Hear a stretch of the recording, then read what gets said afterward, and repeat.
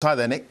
Hi Clive, it may have been a bright blue sky start to the day in Scotland this morning, but it was cold. There was a frost in parts of the Highlands, -2.4 in Altnahara, the lowest June temperature in the UK since 2012, close to freezing too in the coldest parts of Northern England and Northern Ireland, +12 in southern England. But that temperature didn't change much from the high yesterday, where it was a cold and wet summer solstice. And these figures from the Met Office showing a selection of locations in southern England yesterday with the high temperature for the summer solstice, 13 degrees. The second column is the temperature for the same places back in December for the winter solstice. And if you're looking closely, you'll notice it was warmer on the winter solstice than it was for the summer solstice yesterday.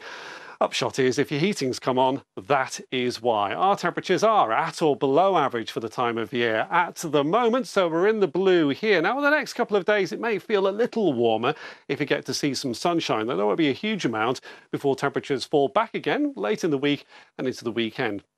This is how the weather's going to play out for those big football matches this evening. At Hampden Park, clouding over, may see a bit of rain right at the end of the match. More likely, though, that's going to be holding off until after the match. And at Wembley, it is going to be a dry evening. Hello, good afternoon. A bit more rain around for some of us earlier on this morning. Good weather for ducks or indeed for Canada geese. Just swimming around underneath all of that low grey cloud here in Kingston as captured by our weather watcher. Is it going to warm up anytime soon?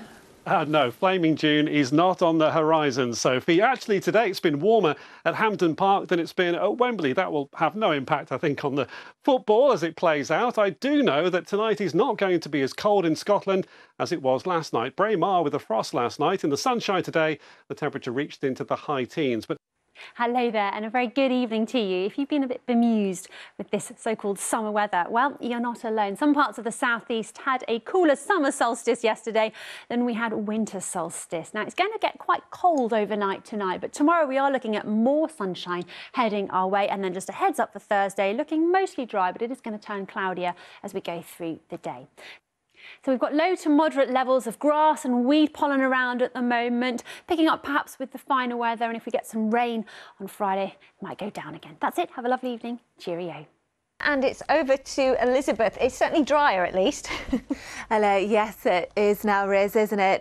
As promised, an improvement on what we saw yesterday, but still no great shakes weather-wise. Things will turn a little nicer again tomorrow. We started off with some rain this morning, plenty of low grey cloud, of course. We still had that chilly northeasterly wind blowing. It's now starting to ease down, and there were a few glimmers of brightness, as captured by one of our weather watchers here on the South Bank earlier on, but the sunshine was really very limited indeed. But tomorrow is looking quite sunny. It'll be dry and it'll be feeling a bit warmer too. Temperatures today got in the mid to the high teens for most of us. A little bit of sunshine helped to lift those values a bit. And if you're watching the football tonight, I take it you're not going if you're watching us at the moment, but the weather shouldn't give them any problems there. Cloudy northeasterly wind and temperatures again in the high teens now.